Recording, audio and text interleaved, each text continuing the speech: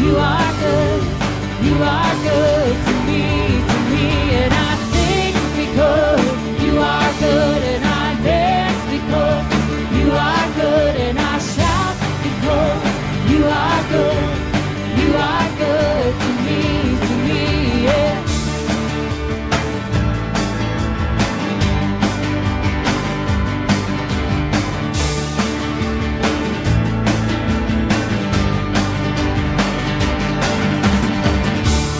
And no one comes anywhere close to you.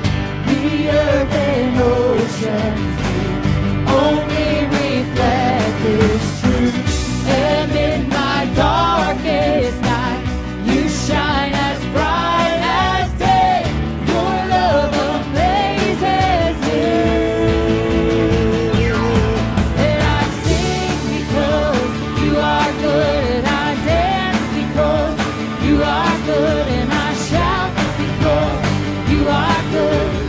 You are good to me, and I sing because you are good, and I dance because you are good, and I shout because you are good. You are good to me, yeah.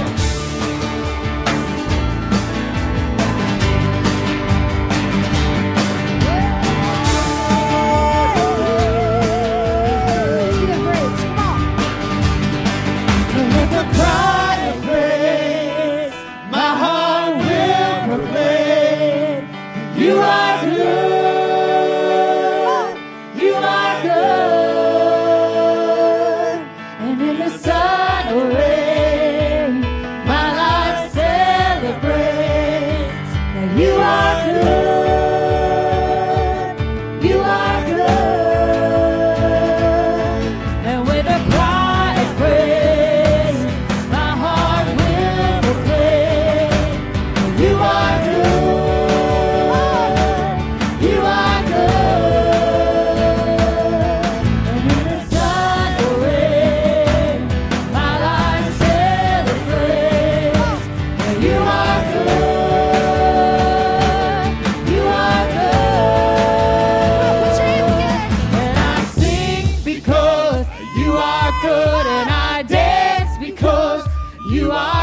And I shout because you are good. You are good to me, and I sing because you are good, and I dance because you are good, and I shout because you are good. You are good to me, and I sing because you are good, and I dance because you are good, and I shout because you are good. You are good to me, yeah.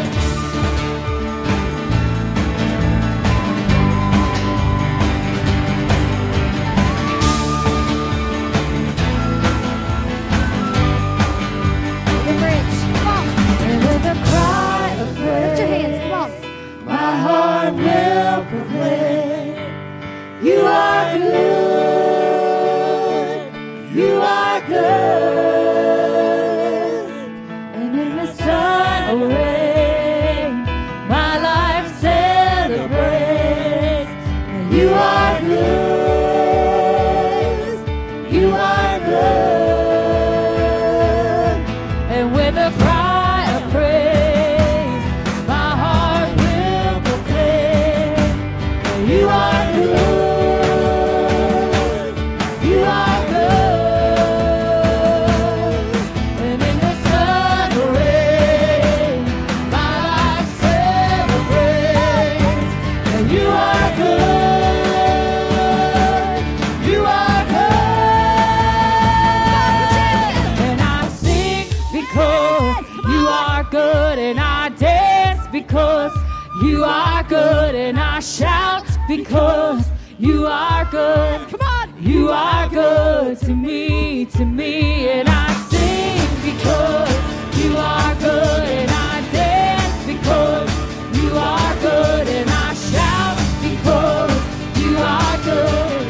You are good to me, and I sing because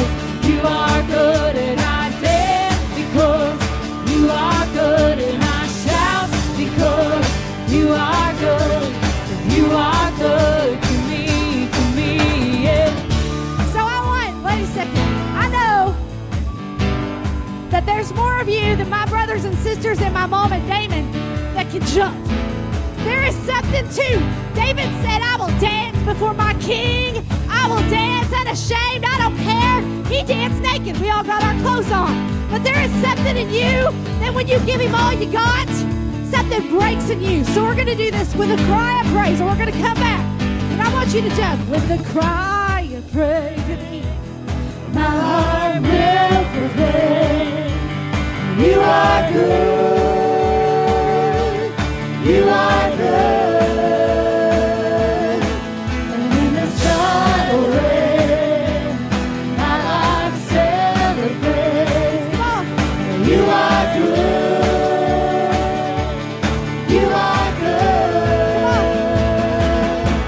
And I'll sing because you are good, and I dance because you are good, and I shout because you are good. You are good to me, and I sing because you are good, and I dance because you are good, and I shout because you are good. You are good to me, yeah.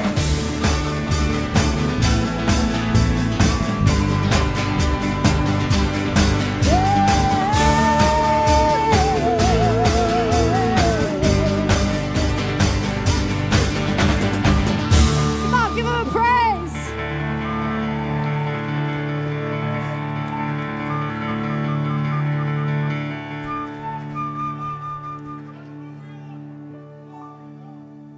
I'm going to share something real quick.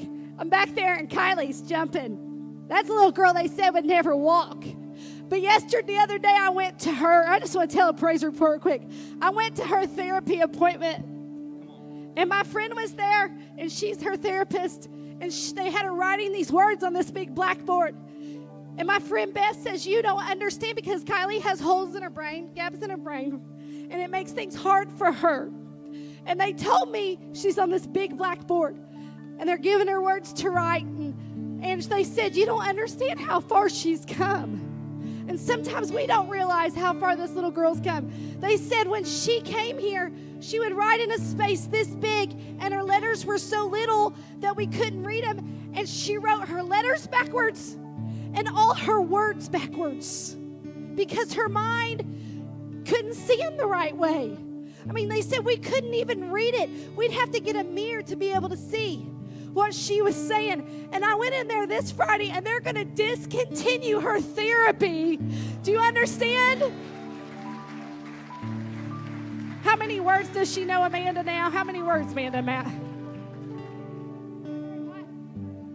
133 words. The little girl who couldn't see wrote letters and whole words backwards. Now can read 133 words. Come on. Our God is good. Come on, we're going to sing it again. Come on.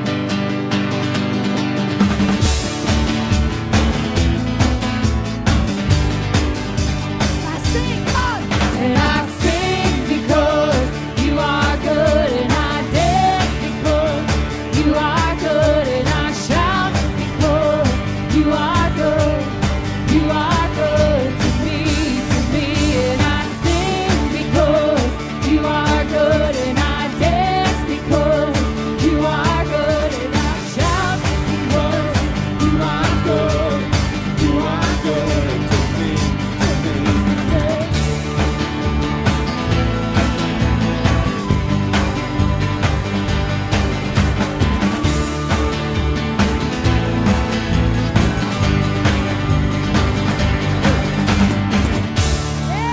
Come on, give him a praise.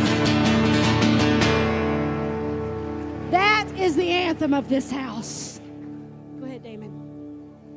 So last night after we put the kids to bed, I was telling Lena, I was like, we finally got our pool in shape, and this is going somewhere spiritual. Just go with me for a second. And I was like, I always wanted to swim at night, and Lena, it freaks her out. I just love it. And so it was about 10 o'clock, and she was like, what are you doing? I was like, I'm going swimming. And she was like, what? And I was like, I'm going swimming. And I went and got in the water, and I was swimming around, and then she snuck out, and she was on the pool deck, and she was sitting out there to talk to her. She wouldn't get in, you know, hair and all that stuff, but, you know, she was watching me, and we were talking. And when we started talking about, man, we've had a year, haven't we, babe? And we started talking about all the things that's happened in our life that were negative. And not in a bad way, just reminiscing. And then I look up, and for the first time ever, I saw a shooting star right over. And I was like, man, that's beautiful. The star, shooting star. And it was like God said, but God. All this bad stuff happened, but God. And look where you're at right now. And look what you're not going through that right now. And look how I brought you through that to the right now. And what you're going to go through and what you're going to face in the next year and in this next season, but God. So I want you to remember, we're going to sing this song, He is Faithful. So let's close our eyes. Let's just lift our hands right now before we even begin. You're faithful. Just start telling Him, you're faithful in my job, in our finances, in my family, in that salvation that's needed for my lost loved one. You're faithful, God. You're faithful in every situation. There's nothing that you can't handle, and there's nothing too small you don't care about. You care about everything, and you especially care about me. So, God, you're faithful, and we praise you for it. Father of kindness, you have poured out grace. You brought me out of darkness. You have filled me with peace. Giver of mercy on my help in time of need. Come on. Lord, I Yes, come on. can't help but sing. Yes, come on. Faithful you are. You are. Come on. Faithful forever you will be. Faithful you are. All your promises are yes and amen. All your promises are yes and amen.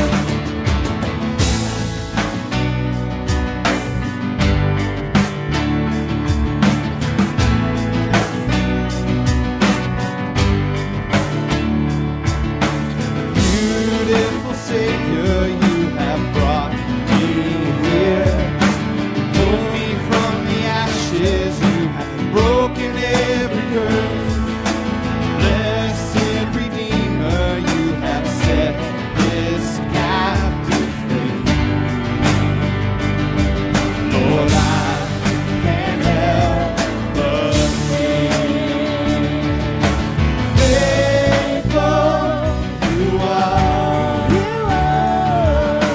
Faithful forever you will be. Faithful you are.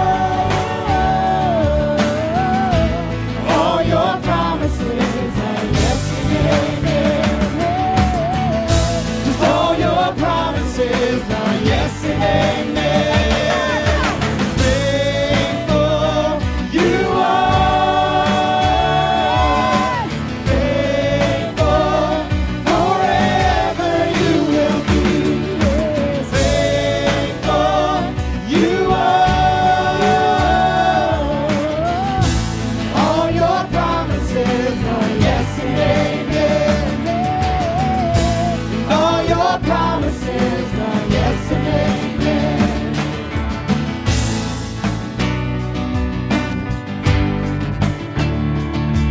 Come on, I want you to tell Him on this. It says, I will rest in your promises.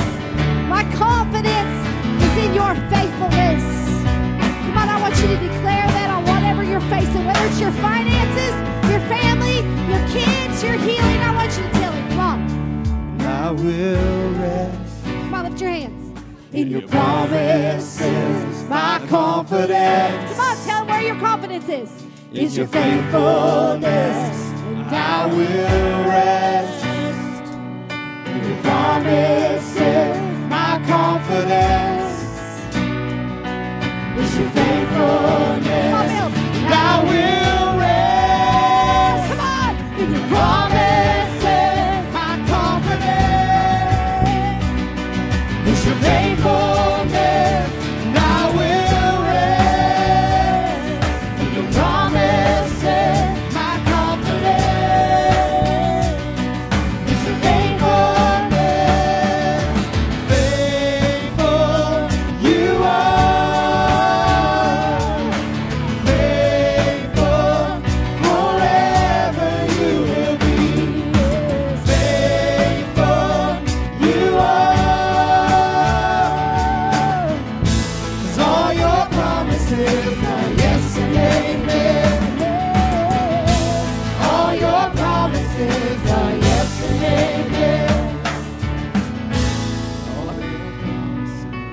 yes and amen. Say it one more time.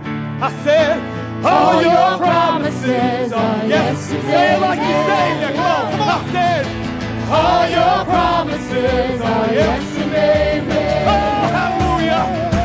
All your promises are yes and amen.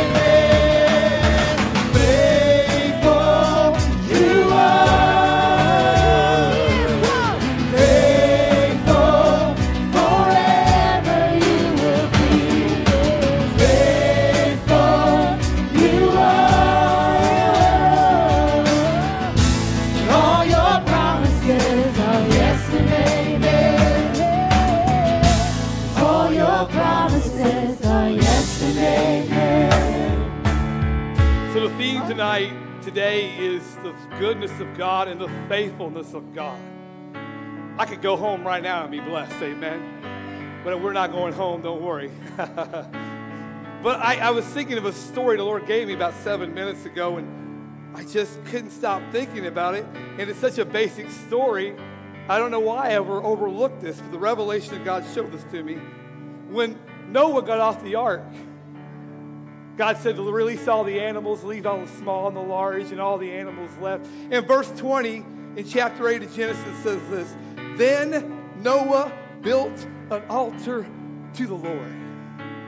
And you know what he was doing that altar? He was saying, you're still faithful. You're still faithful. Noah was 601 years old. Noah waited for a long time on that ark. Everyone made fun of him. They mocked him. He was the only righteous man in all of the world, the Bible says. But when he got off, he didn't say, oh, look at those people. He said, God, you're still faithful. So what I'm saying today is, I believe some of you all ain't halfway there. You don't understand. There's been many times you shouldn't even be here. But the faithfulness of God has kept you alive. The grace of God has kept you alive. The mercy of God has someone shout like you've been saved. Amen. And see, it's God's faithfulness time and time again. And it's not coincidence. It's his faithfulness. So we're going to do something he might have did 10,000 years ago. I'm not going to build an altar, but what I am going to do, I'm going to use my hands as an altar. And I'm going to use my face as an altar. I'm going to use my voice as an altar. And I want to raise my hand and say, God, you are faithful. Raise your hands right now. In the name of Jesus, God, we thank you that you have been faithful, God, from the beginning till the end, God. God, we thank you that you are God and you are good in every circumstance. And we bind the enemy right now in the name of Jesus. And we declare your kingdom come and your will be done. Right now, in Jesus' mighty name I pray. Now we sing this song right now. I want you to raise your hand, keep raising your hands and tell him, God, how faithful he is. Come on, tell him how good he is. If you can't do it here, you're not going to do it in heaven. Come on. Hallelujah. Tell him. Faithful forever. Yes, Lord. Faithful you are. Oh, thank you, Lord. All your promises are yes and amen. All your promises are yes and amen. Come on. All your promises are yes and amen. Sing it again. All your promises are yes and amen. We're going to do that bridge because we're going to tell him that we will rest and that all of our confidence isn't in our life, our circumstances, what we can do, but our confidence is in him.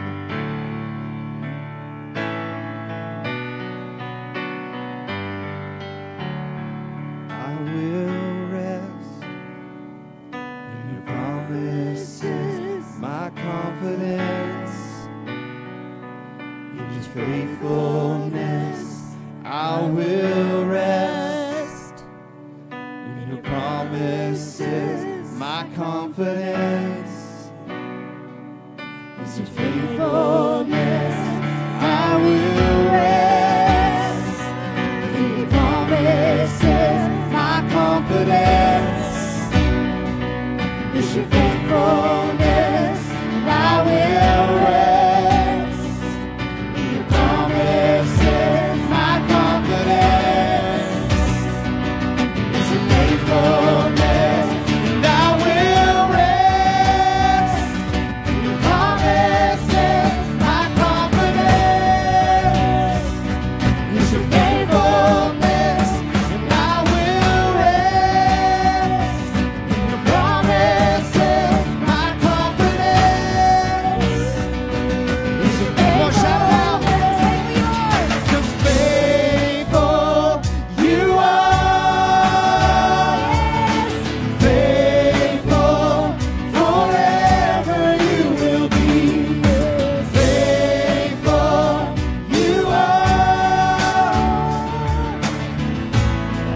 your promises are yes and amen. All your promises are yes and amen. All your promises are yes and amen.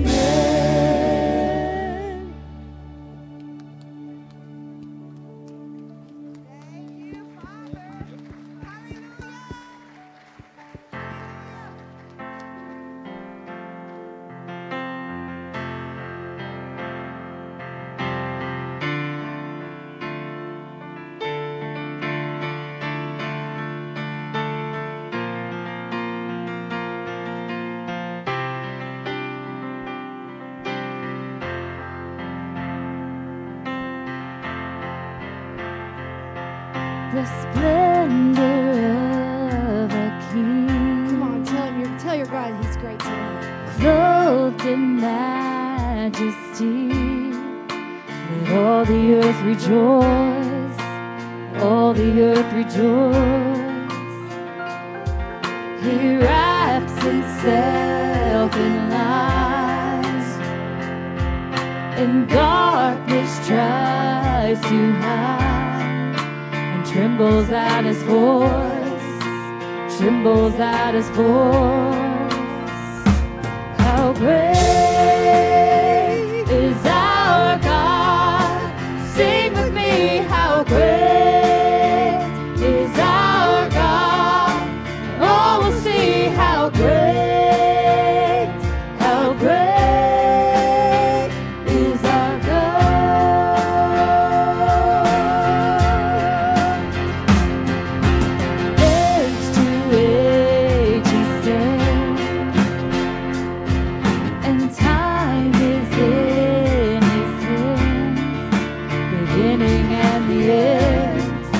beginning and the end. The Godhead three in one, Father, Spirit, Son, the Lion and the Lamb, the Lion and the Lamb. How great is our God? Sing with me, how great.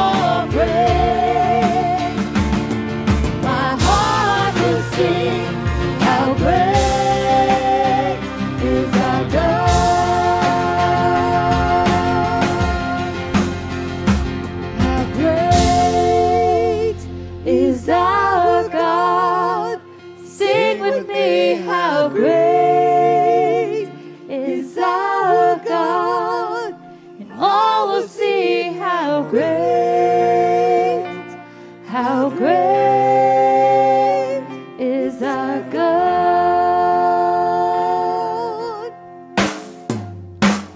You're the name above all names. You are worthy of all praise. My heart will sing, how great is our God.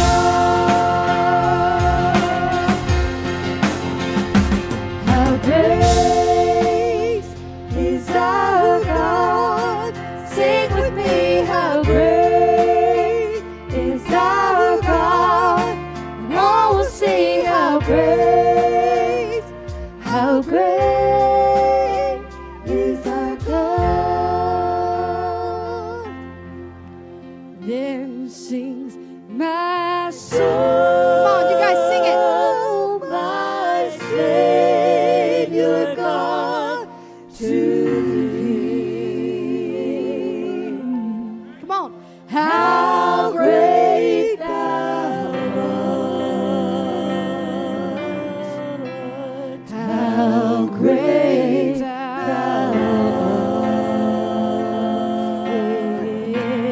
Then sings my soul, my Savior God, to thee. How great thou art. How great thou art.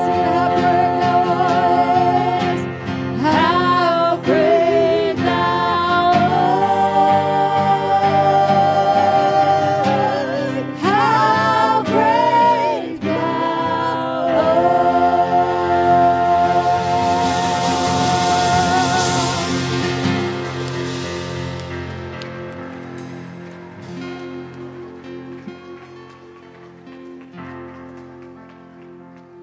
We're going to sing All Hail King Jesus. And every time I sing this song, all I can see is like us in heaven.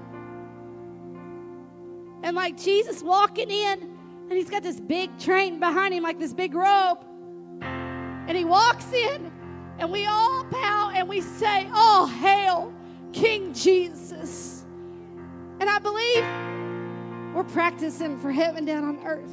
I want you, everybody, to close your eyes. When Miles sings this, I want you to place yourself in heaven where the King of Kings lives and the Lord of Lords. And I want you to pretend like he came walking in. And what would you do when you see him?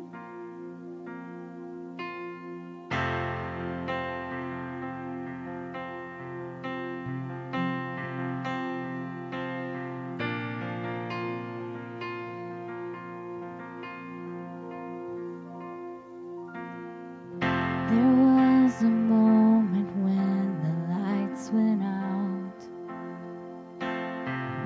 when death had claimed its victory. The King of Love had given up his life. The darkest day in history. There on a cross they made for sinners. For every curse his blood atoned. One final breath and it was finished. But not the end we could have known. For the earth began to shake, and the veil was torn. What sacrifice was made as the heavens roar.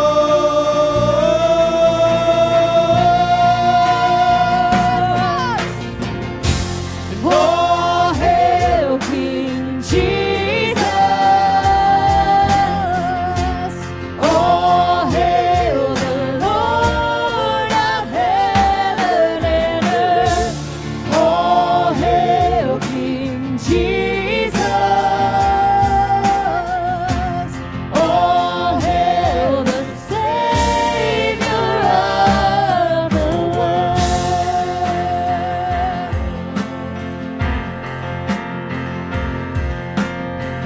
There was a moment when the sky lit up, a flash of light breaking through, and all was lost across eternity. The King of Life was on the move. For in a dark, cold tomb, where our Lord was laid, the miraculous breath will forever change.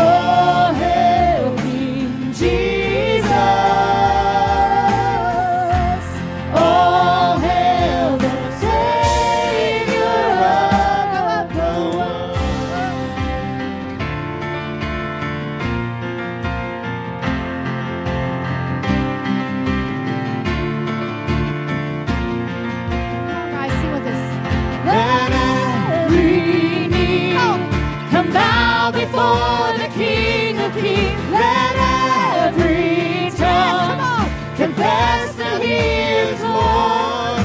Lift up your shout. Let us join with all of heaven singing, holy is. We're singing, holy is. We're singing, holy is. We're singing,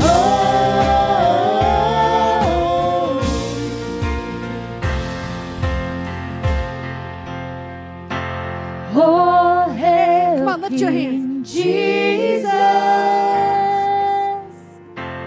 Oh, hail the Lord of heaven and earth. Oh, hail King Jesus. Oh, hail the Savior of the world.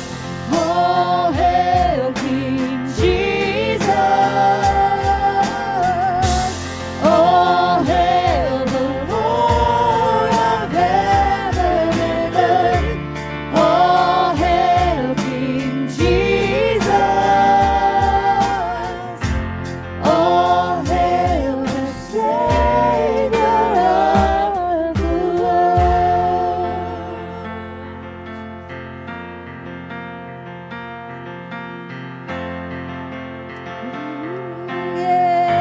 Yes, yeah,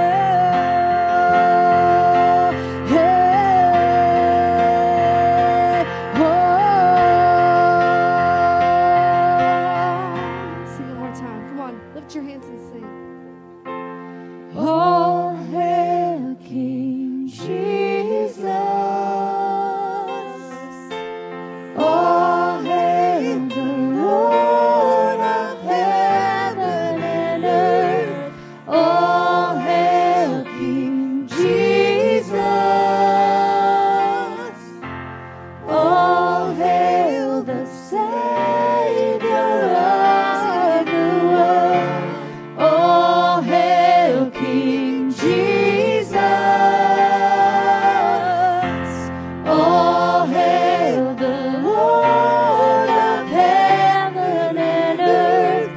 All hail King Jesus. All hail the Savior of the world.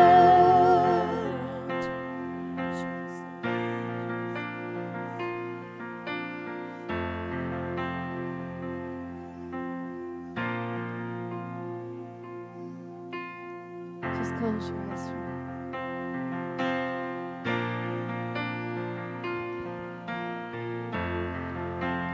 I want real quick to hear the faithfulness of the God that we serve. Amen. We're going to just keep on going. You all right with that? As we were singing how faithful God is, it took us 5 years to have any kids.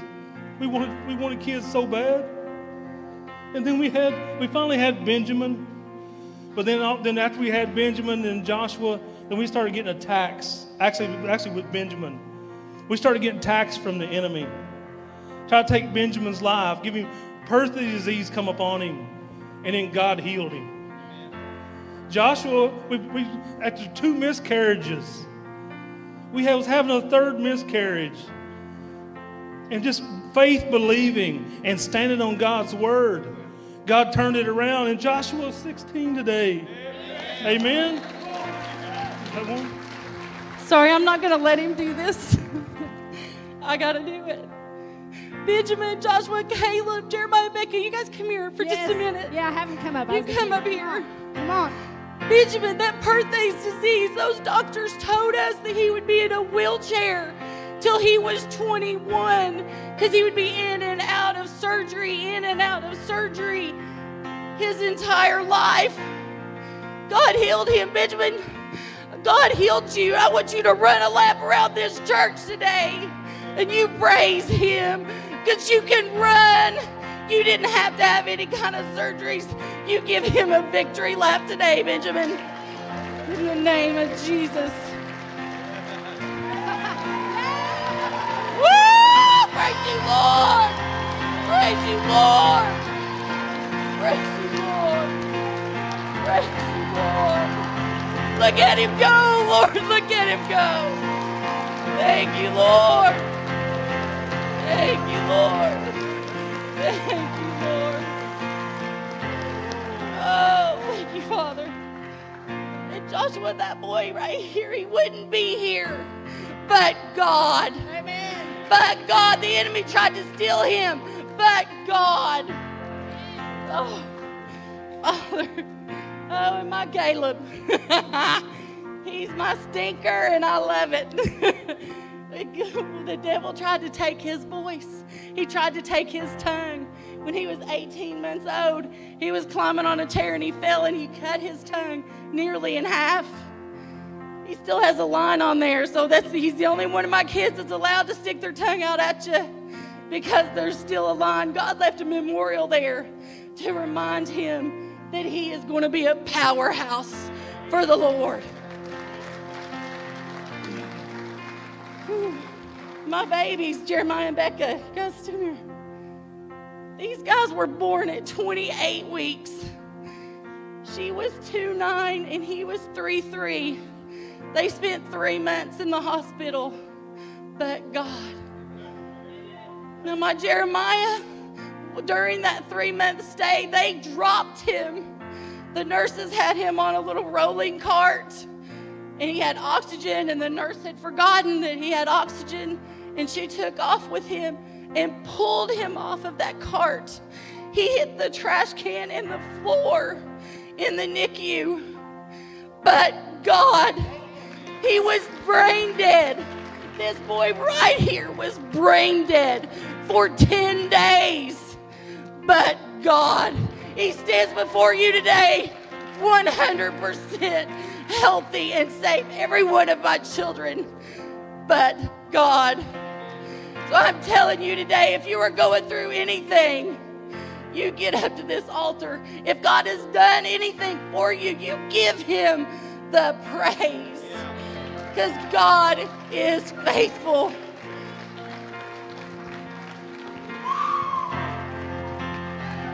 Come on, give the Lord a hand clap. Hallelujah. Hallelujah. He's still in the business of miracles, his signs and wonders. We're going to sing this one more time. Sing it like you're saved. Sing it like you're filled with the Holy Spirit. Get your hands up. Our God is faithful. Amen. Our God is faithful. Say it with me. Our God is faithful. All hail King Jesus. Come on. All hail King Jesus. All hail the Lord of heaven and earth. All hail King Jesus. All hail the Savior of the world. All hail King Jesus. All hail the Lord of heaven and earth. All hail King Jesus. All hail the Savior of the world. You guys sing it. We're going to do it again. You guys are supposed to sing it. You guys sing it. Come on, go.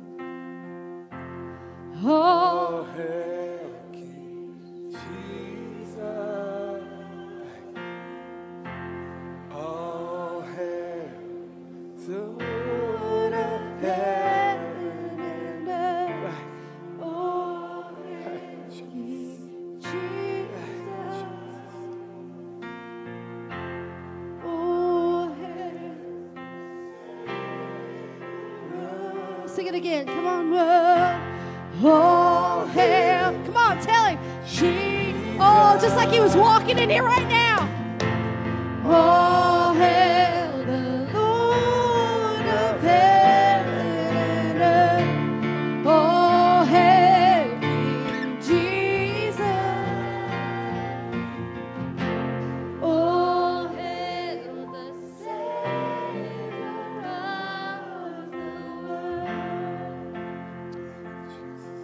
Those boys are up here.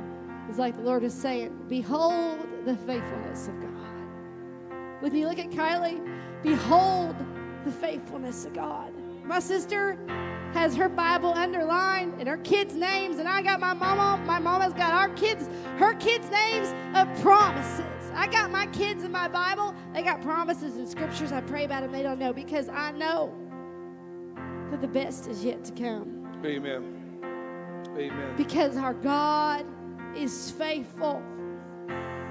Your God is faithful. And someday, I promise you, you're going to probably be in a spot, because this is how life goes. And you're going to need to remember that your God is faithful. Sing it one more time. All hail King Jesus.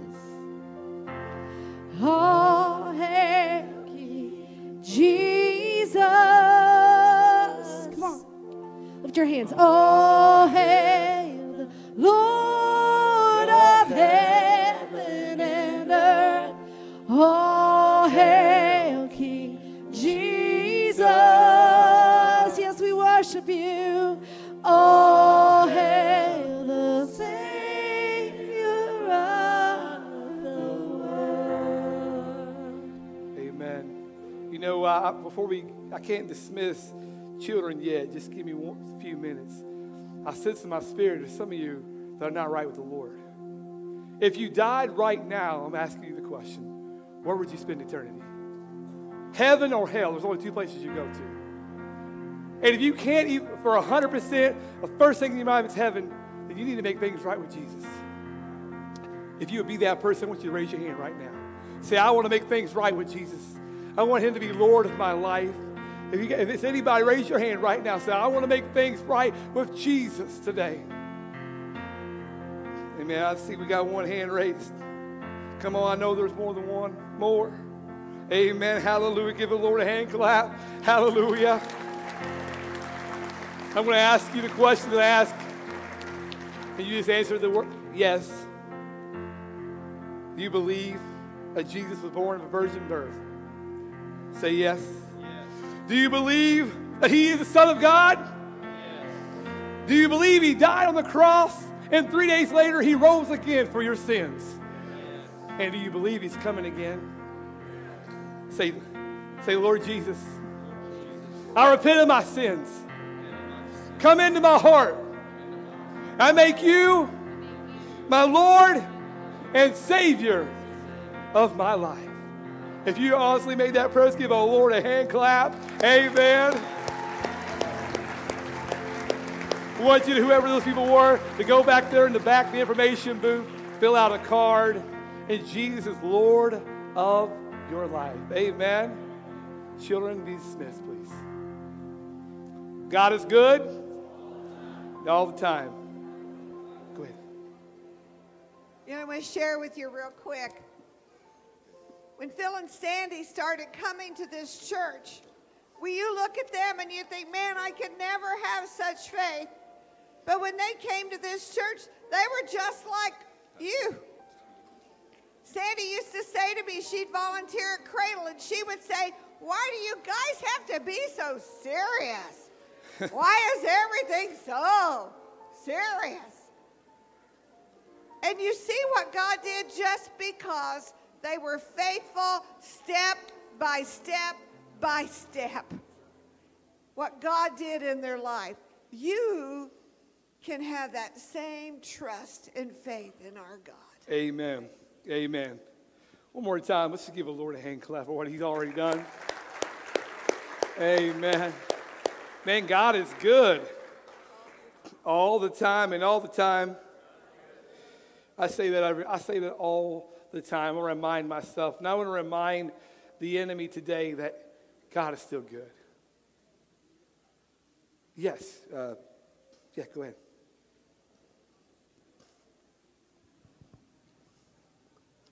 When my great-granddaughter was born, she had all the signs of autism.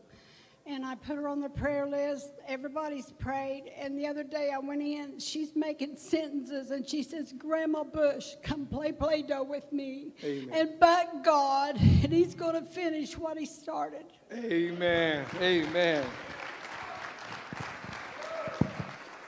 You might be your first time here, or you haven't been here in a while. You're like, man, why do people talk so much? Because we need to remind the world and everyone around us that God is still faithful. And God is still doing miracles.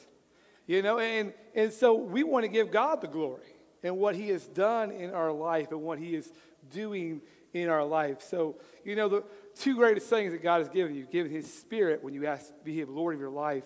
And the second thing he's given you is your testimony. Your testimony of what God has done through your journey through him. And we need to tell that testimony. Tell it to ones around. If he did it for me, he can do it through you. Amen? Everybody say breakthrough. This is series 2. Next week, probably going to finish it up. I'm not for sure yet.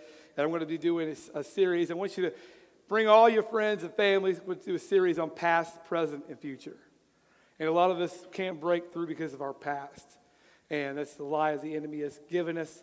So next week will be past, present, and future. But breakthrough. And real quick, Family Fun Day is going to be August 25th. Be sure to sign up in the back if you want to do sides or whatever you want to bring for that. And if you have friends, bring all your friends that want to come, and do not let them bring anything. All right, we want to bring enough they can just come. We want to love on them and bless and see them come to Jesus. Amen? They're our guests, and we just want to serve them the best we can serve them. They don't need to bring anything but themselves. So it's going to be a good time, cornhole and sumo suits. Going to have a jumpy thing for the kids also, for the little kids. They're going to love that. Maybe some of the adults might love it too. I don't know. Love sand volleyball. Going to use our sand volleyball court up finally.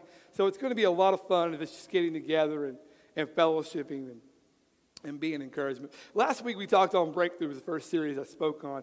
I talked about the power of the Holy Spirit. And I talked about why sometimes we stop the flow of the Holy Spirit. And I talked on 2 Kings, verse 4, about Elisha and how he told the widow to get the little bit of oil that she had in the empty containers and to go and to get all the containers she can to sell it, the oil that she gets. And we talked about how when she finally ran out of containers, the oil stopped flowing. And we talked about how do you stop the flow. We said your mind and your attitude and your heart. So last week was how do you stop the flow. This week we're going to talk about how do you keep the flow. How many want to keep the flow? Amen? I want to keep the flow of the Holy Spirit. I don't want to just go through my life and be dry and beat up and wore out, because that's not the way we were designed to live our life for Jesus. Jesus said it, man, it so clearly, and I say the scripture probably every other week. He said you should have life and have it what? More abundantly. Are you guys hot? Is anybody hot? All right, Damon, can you turn the air down for us? It's okay. I told you to. Will you turn it down up there, Jeremy? Just get it. It is a little warm in here. I'm going to start sweating like Richard Simmons. We don't want that, all right? So that's right, Richard Simmons. You heard it. All right? No one wants that. And Wednesday night we talked about, so we asked about, the question is how to keep the flow of the Holy Spirit. And when you keep the flow of the Holy Spirit, you're not surprised when you hear the voice of God. People get all tripped up over celebrities, and I saw so-and-so at the Derby, or so-and-so, I'm friends on Facebook, and okay. But man, think about being the God Almighty is speaking to you. Isn't that awesome? The God that said, let there be light is speaking to you because he loves you. And not to be surprised when God speaks to you. If you're flowing in the Holy Spirit, and your Holy Spirit is leading you, when he speaks to you, you know it's the Holy Spirit. You're like, was that God or was that just a burrito I ate last night? All right? You're going to know what it is. Elijah, we talked on this Wednesday night. And we'll put my little thing out there, my little commercial real quick. Everybody say Wednesday night. 6:30. We're still having church here, all right? It has been great. Praise God. We've been averaging almost, and I'm not in the numbers, but in this part I am on Wednesday nights because we've been seeing almost 150 people coming here on Wednesday nights to praise and worship God. Isn't it awesome? Several different churches have been coming in, and it has been powerful. A little young lady on the front row gave her heart to the Lord, 2 weeks ago? Is that right? I'm going to embarrass you, Emily. But that's awesome. Give the Lord a hand clap for that. But when Elijah, we talked on Wednesday night, when Elijah, wherever he went, and Elisha was with him, Elijah, wherever Elijah went, he said, the Lord is telling me to go here, and the Lord is telling me to go there. I tell you, if you're so in tune to the Holy Spirit, you should be going where God tells you to go. Amen? See, we make a lot of our own headaches, and we make a lot of our own pains because we do everything without really praying and seeking the face of God and letting God lead us. I mean, we lead a lot of times in natural understanding. Does anybody ever lead in natural understanding? Well, it just sounds good to me. It looks good to me. Maybe it should be this way. I remember 16 hours before my dad passed away, my father-in-law calls me, and the Lord spoke to me. He says, you're going to become a full-time pastor. And I said, okay, that's why I'm here. No, God was just allowing me to come here. See, our natural thinking sometimes will mess us up. So the question we're asking today, how do we keep the flow of the Holy Spirit? Number one is obedience. Everybody say obedience. So if you got an iPhone or a Samsung, or you got a bulletin, even old school, write that down. Obedience. To keep the flow of the Holy Spirit, this is obedience. You must obey what God tells you to do. I mean, everybody says, well, that sounds pretty simple. But sometimes God asks you to do things that just doesn't make any sense. Has anybody ever said that? God is telling you to do things, you're like, that just doesn't make any sense in my mind. But we know what the Word of God says. His ways are not our ways, and His thoughts are not our what? Our thoughts. That's right. In Acts chapter 1, verse 4, it says this, and this is the New King James Version. And being assembled together with them, He commanded them not to depart from Jerusalem, but to what? But to what? Wait for the promise of the Father, which He said, you have heard from me. For John truly baptized with water, but you shall be baptized with the Holy Spirit not many days from now. See, we believe in this church that some people believe when you accept Jesus as your Lord and Savior of your life, then you get the Holy Spirit. But see, the disciples had to wait, and they had to ask for the Holy Spirit. Everybody say ask. You got to ask for it. Ask and seek and find, and you will. There's nothing hard about it. Say, I want the power of the Holy Spirit. See, they had to ask for it. And then they asked questions. They're still talking to Jesus, and they said, when will the kingdom be restored? And He said, it's not for your time to know about this. This is the Father's time. But now look at verse 8. 1 verse 8 says this. He says, but you shall receive what? And I want you to say it like you've been saved. You shall receive what? Oh, glory. When the Holy Spirit comes upon you. And you shall be witnesses to me in Jerusalem and Judea and Samaria and all the end of the earth. See, He said you receive power. You know, when you don't receive the Holy Spirit, you give your heart to Jesus, and you don't receive the Holy Spirit, it's like me getting a car and having a motor, but I can only drive at 30 miles an hour. But when I get the power of the Holy Spirit, then I can drive 70, and Tracy, don't get upset, maybe a little bit faster than that, all right? We know my wife will drive faster than that. All right, I'm just kidding. You know, and so when you receive the power of the Holy Spirit, yeah, it's good you gave your heart to Jesus. Praise God you have. And you're going to make it with Him in heaven. But don't you want the power? I don't want to drive 30 miles an hour to Clarksville. If I preached all day, I'm hungry. I want to get to Texas Roadhouse. All right? 30 is going to take a long time.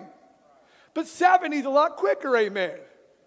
And when I get 70, maybe I can get around a few things and a few obstacles in my way.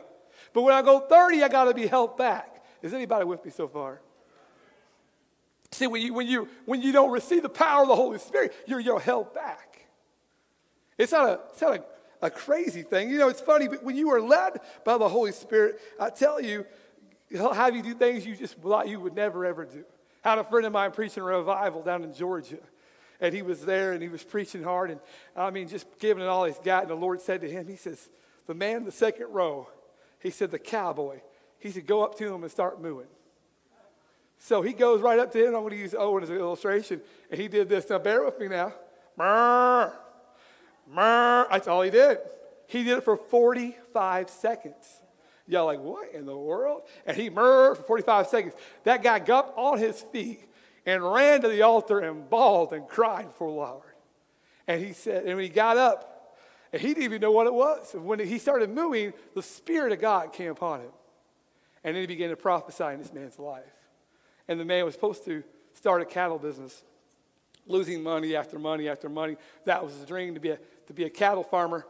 And he could not make any money. And the word that my friend gave said this. He says, there's a certain type of breed that you're supposed to invest in. And if you do this, you're going to succeed. And he said, I've been praying about this and praying about this. But you know what? How weird is that? All right, come on. I started mooing. Some of y'all are like, all right, that guy's weird. All right. I promise you, if I'm mooing at you, it's Jesus. All right. I am not into being weird. I don't want to be the weird pastor. All right. I don't know. There's Pastor John the weirdo. All right. I don't want that. You don't want that, do you? Right. I was just checking. You're with him? Oh. Have you heard? He moves at people. All right?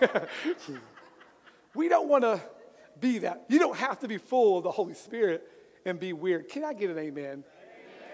People think you know that when you're flowing in the Holy Spirit, you're going to act odd and you're going to do weird things. You're just doing what God told you to do. You know, the Holy Spirit could do more in 10 seconds than you could do in 10 years. It's not for us to go up there and just say, you know, you're a dirty, rotten sinner. They don't need to hear that. You just need to love on them, show compassion in them, and encourage them. And the Holy Spirit will do the correction. A lot of times we think we need to be the Holy Spirit. We don't need to be the Holy Spirit. Amen? So to be led by the Holy Spirit sometimes is an obedience. Jesus in Matthew 4 was obedient when he went out to the wilderness. I mean, of all places, he went out to a hot place. He went out for 40 days and he fasted and prayed. But that's right before he started his ministry. See, when the Holy Spirit begins to lead, miracles and signs begin to wonder, like Phil and Sandy said a few minutes ago.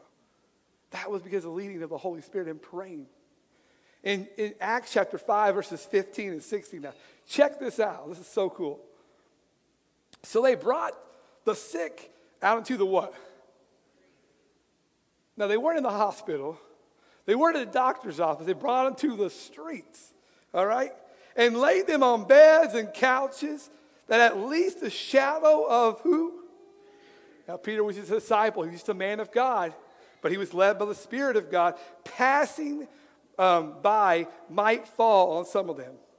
And look at verse 16. Also a multitude gathered from surrounding cities in Jerusalem, bringing sick people and those who were tormented by unclean spirits. And they were what? All healed. Praise God Almighty. Amen. See, that's what happens when you obey. Peter was just walking. He was just doing what God called him to do in the shadow, because the Spirit, you know what? The same Spirit that lived in Jesus, that lives in Peter, lives in you. Amen. So you know what? This applies to you too. When you have the power, I was in the hospital not that long ago for just a checkup for my cancer. And praise God, I'm still cancer free. Amen. But I was still there, and I was walking in. And I just, I thought, man, what do you think? I'm going to walk in here, and the Spirit of God's going to heal me, and we're just going to drag the sick out of here. I said, I'm looking forward for that day. I just want to go in and just, Spirit of God began to bring about 20 of us, man. We'll load up the old white bus and the white van, and we just have a praise and worship time, and sick people run out of the hospital. How awesome would that be, amen? Like, that sounds loony. That sounds like the power of God. That changed a region like that. They could deny that. And so another question, how do we keep flowing in the Holy Spirit? First, with obedience, and second, you have to be determined. Look at your neighbor and say determined. Damon Reynolds is a very determined man. He's very determined. He wants a bus, a Greyhound bus. He's determined for that bus. And maybe one of these days we're going to do it. But determined, you have to be determined to spend time with Jesus every day. Everybody say every day. It's not a once a week thing. You have to be determined to get in your prayer closet and spend time with Jesus. You have to be determined that you're going to sit there and listen to his voice and not move until he speaks to you. You say, I don't have time for that, Pastor John. I work, I got family, I've got this and that and the other. I hear you, we're all busy, but you determine that you will be changed and led by the Spirit of God. Because I want to flow in the Holy Spirit. I don't want to flow in my natural thinking. I don't want to go through this world another 10 years and just do a mediocre Christian life. I want to go through this life in the power of Almighty God. Everything says in this word I will have in Jesus' name. Not for me, but for his glory. Because when we're building the kingdom of God, you know, I will not settle for what I live in this environment. I am not going to settle for drugs and alcohol. I will not settle for it. Till my last breath, I will chase every soul we can chase. Every drug addict will go out. Every homeless man, Richard. Every homeless woman. Every alcoholic. Every single mother. Every broken father. Every alcoholic. Come on, y'all with me so far? We're going to be determined to go after them. They're going to burn you. Let them burn me. I'm going to go after them. Because I want to give them a chance to accept Jesus as the Lord of life. You know, it doesn't matter to me. I remember down there at Food for Souls up there in Austin, Becky Thomas was saying she first set that up, and they had like 150, 200 people. Richard goes every Thursday. We leave here at 4:30. If you guys ever want to go up there, it's awesome. Isn't it, Richard? Earl, isn't it awesome? And it's awesome, man. And so what happens, she said the first time they did it, all they wanted to eat was desserts. No one would eat regular food. And they would take desserts, and they would take all their food. And she said she was so frustrated. And she said, Lord, they're taking all the desserts, and we don't have enough for next week, and we only have a limited budget. And the Holy Spirit spoke to her. He said, that doesn't belong to you. It belongs to me. He said, give it away. And because we've been giving it away, people have been coming to Jesus. People are giving their heart to the Lord. In situations that we thought would never change, we're changing. Pastor Jacob tells there's been many times, not just one, many times they'd be working in the church. The Holy Spirit said, go outside on the street and start walking around the street. They'd go out there and they'd run into someone to accept Christ. The next day they would die. This is how powerful it is for us to be led by the Holy Spirit. Pastor Jacob's done three funerals since he's been up there. And 3 different people have died in a matter of 7 days after accepting Christ. This is a serious matter. That's being led by the Holy Spirit. It said in Acts chapter 2, verses 2, and suddenly, everybody say suddenly, there came a sound from heaven as a rushing mighty wind, and it filled the whole house as they were sitting there. Then there appeared to be them divided tongues as fire, and one set upon each other. That was called the day of Pentecost. They had to wait. They were waiting. They were obeying what Jesus told them to do. And they were determined to stand there and sit there and pray until God moved. 7 weeks they waited. Some of us have trouble waiting 7 minutes. God's telling them to wait and to be determined to wait for the Holy Spirit. Jesus kept telling them for 3.5 years, I'm telling you, this is going to come. It's greater. It's going to fill you, and it's going to change your life. And we know it did.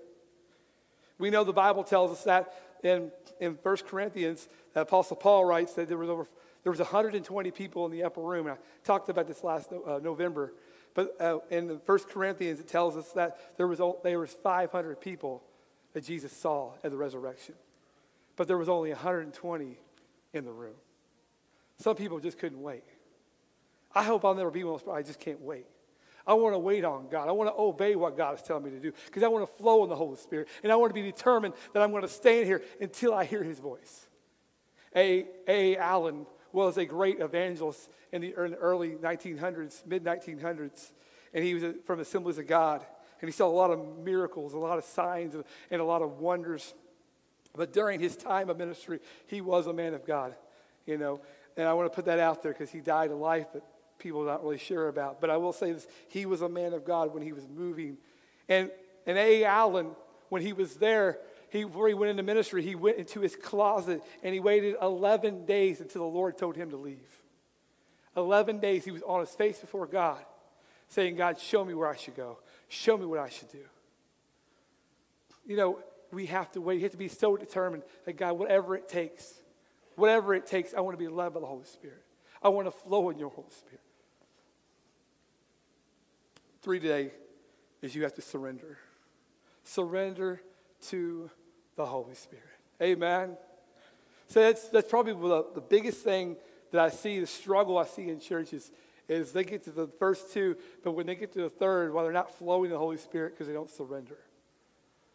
Your mind starts playing tricks on you, and you start saying, well, I don't know about this, and I'm not sure about this, and I don't know if this is of God, and you begin to start backpedaling. Anybody ever done that before? I knew a young man years ago that was in this church, probably 15 years ago, and God began to move, and man, it was strong on behalf, and he ran out the door, and he told me later on, he says, that was not of God. That was not of God. Now, he's confessed for that since then, praise God. And he just says, but he began to start preaching against the Holy Spirit. And he went through a lot of torment for many years. See, understand that he just couldn't understand it, and he couldn't surrender his whole mind and thought and understanding to it. See, the surrendering is just a surrendering of trust. That we know that God is good, and we know that he has his best plans for us, and we know the Holy Spirit's going to be a helper, then why don't we want it, amen? Why do we just want to just say, well, he's going to give me something bad? No, God is going to give you something good. It's going to, I try all the time, give you something that's going to help you. Give you something that's going to give you power, the Word of God says. And we begin to surrender. In 2 Corinthians chapter 3, verse 17, it says this, for the Lord is the Spirit, and wherever the Spirit of the Lord, there is what? Liberty. There is liberty. There is freedom, in New King James says. If you surrender your heart and your mind to God and allow the Holy Spirit to flow, then there is freedom. And then you begin to just flow and surrendering. But you say, what does that mean to surrender? We're surrendering your thoughts. Talked about that last week. Your actions. Surrendering everything. And you know, in keeping the inside, we call this a temple, keeping it pure. You know, I tell you what, this is one thing that we are not going to have at Turning Point Church. We are going to have a full gospel church that are people are good characters. Y'all know what I'm talking about? It seems like we got full gospel churches, and guys want to go out there and backstab each other and talk nasty about each other. Go out there and do things they shouldn't be doing, but they want to come here and roll in the Holy Spirit. We're not having that in Jesus' name, all right? We are not having a church like that. This is why I love being in a Southern Baptist church, because Word first, Spirit second. Amen? You get the Word of God in them, it changes their life, and then be led by the Spirit of God. Because the Word of God will not return void. And so this is powerful to have character. And I've been hesitant for months to talk on the power of the Holy Spirit because I didn't want, but I knew this. When they get the power of the Holy Spirit starts doing the conviction.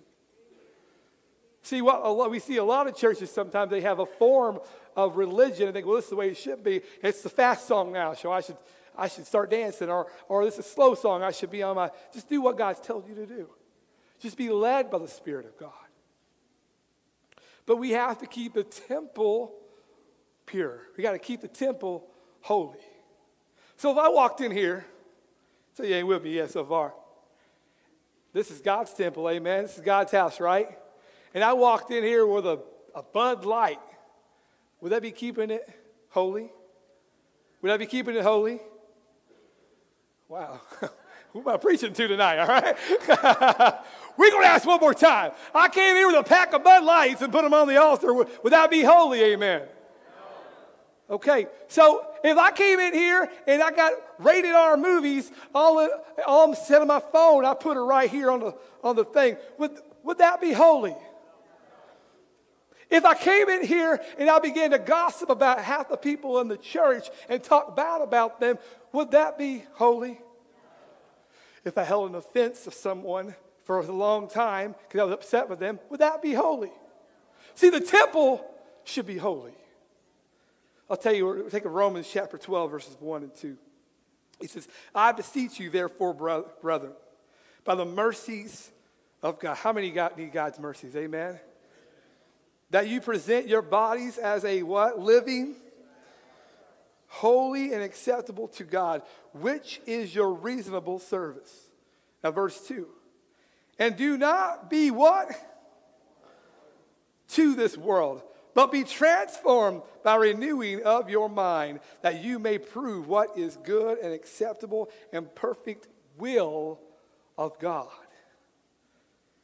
He said, I beseech you, therefore, brethren, by mercy of God, that you present your bodies a living sacrifice to God.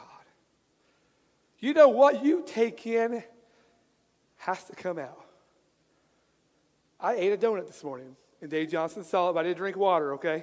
But that donut, I'm going to have to work that donut off, all right? And if I have 10 donuts, I'm going to have to work it off. Y'all know what I'm talking about?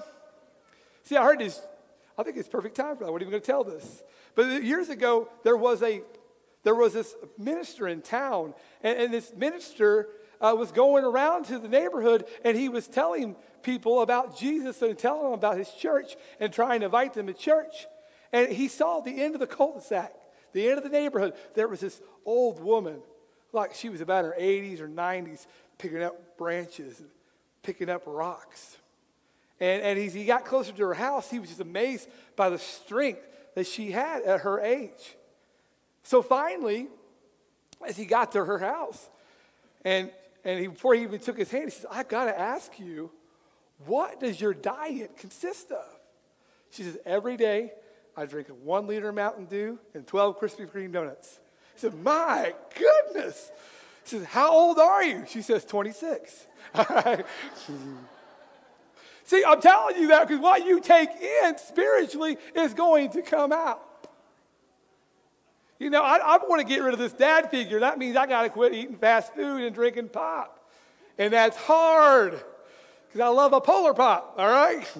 But if I want to get rid of this figure and I want to get skinny again like I was when we first got married, I'm going to have to change some things.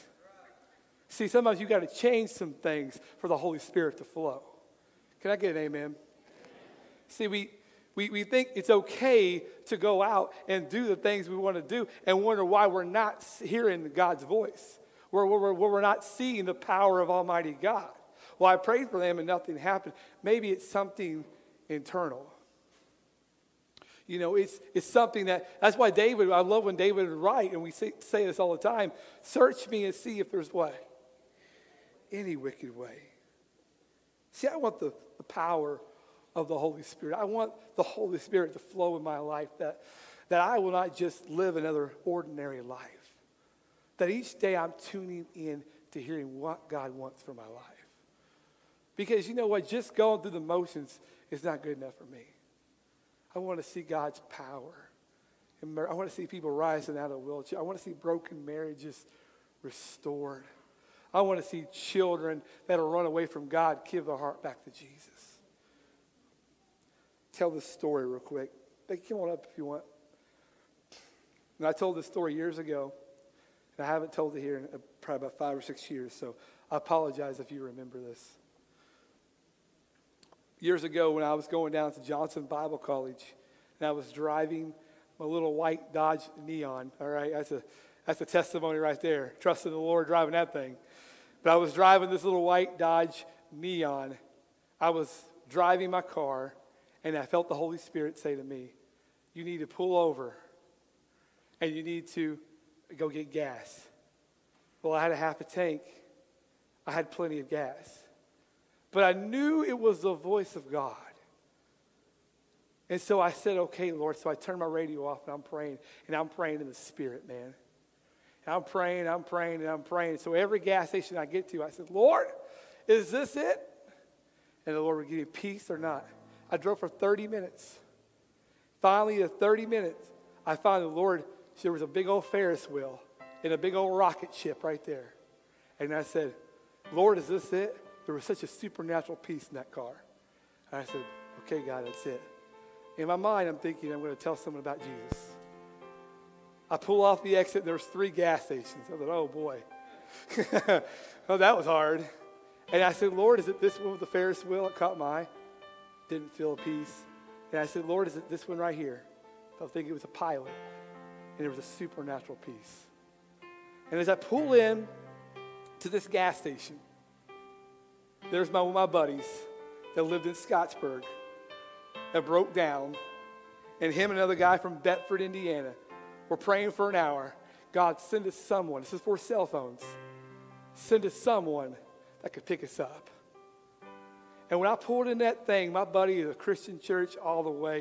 If he's raising his hands, he's stretching, all right? But I pulled in that parking lot, and I heard him do this. I'll never forget.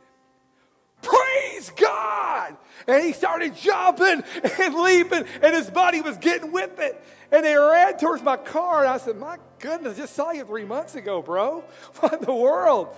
He said, but I've been waiting for an hour that God was sending me someone so I could get a ride back to college or at least get back to home. God he works, but you have to be led by the Holy Spirit. You got to flow in the Spirit. So can you stand with me tonight? Stand with me today, I'm sorry. How to flow in the Holy Spirit. Why are we not seeing breakthroughs in our life? Because the Holy Spirit is not leading. Allow the Holy Spirit to lead. And this first is an obedience to God and the Holy Spirit. And second is a determination. Put your feet in the ground and say, I'm going to serve you no matter what. I'm going to spend my time with you no matter what. I don't care what life throws at me. I'm going to spend my time with you. And the third today is a surrender. A surrendering heart to Jesus. Whatever you want for my life, I will do. All the disciples did what Jesus told them to do. And they died a martyr's life. But they were happy when they leave. Two of the disciples, if you read the book of Martyrs, tells us this, of the history of them, is that when Peter and John, when they died, they were hung up a cross upside down because they said, I'm not worthy to die like my Savior. They hung them upside down, and when they were stabbing them, they were telling people about Jesus. They're telling me they weren't full of the Holy Spirit. When Stephen in Acts chapter 7 was getting stoned, he was asking them to hold their sins against them because he was led by the Holy Spirit. Are we today leading ourselves? Are we being led by the Holy Spirit? If you need a recommitment, if you need a refilling of the Holy Spirit, we should come on forward and let's just worship God. Amen.